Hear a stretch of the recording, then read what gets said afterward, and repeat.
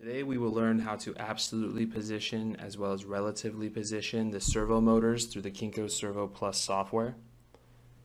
To start off, establish communication with your servo drive and verify with the green light over the comms when you open the channel.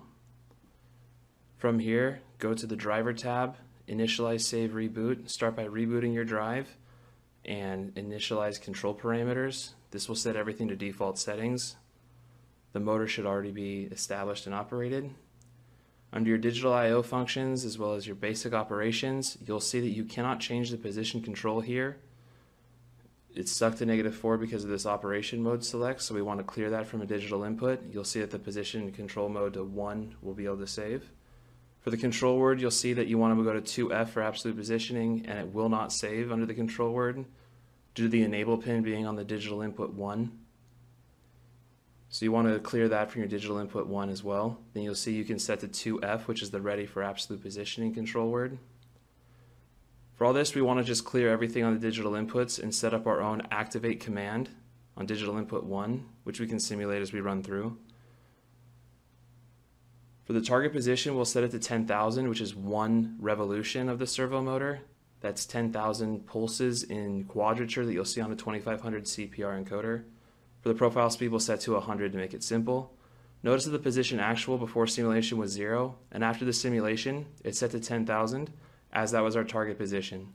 Since this is absolute positioning, you'll see that when we activate the command again, the position doesn't change, because the target position is already at the position of actual. If we set to 20,000, you'll notice it'll go from 10,000 to 20,000 upon activation again. That's because it takes the target position and compares it to the position actual, and runs to that position. If you wanted to go into other positions such as 10,000 again or 15,000, we can continually change the target position and activate the command and have it run to that. Because of this, it does not care if you have inverted direction on your inputs. To do relative positioning, you want to set to 4F. Since we already have the activate command simulated, it's set to 5F. When we change this over, we'll see that though we have target position at 10,000, it jumps to 20,000 and now 30,000 upon reactivation. As the controller changes from 4 to 5F, you'll see this goes now to 40,000. When we change that back to 2F and leave the target position at 10,000, when we simulate, it goes from 40,000 counterclockwise back to 10,000. So that's because target position, when in relative position, does not take into account the actual position. But target position and absolute position takes into account the actual position. When we change to 102F as compared to 2F, 102 means always ready. So the target position here is going to be 50,000. We'll see when we go to 103F, it will run to 50,000. So in this case, we can just change the target position over and over, and it's always going to be running. So we changed from 50,000 to 10,000, and it ran. Now we want to go to 15,000 here. It'll go to 15,000. From 103F to 105F, you'll notice that it doesn't change because that's the always ready, always moving relative positioning.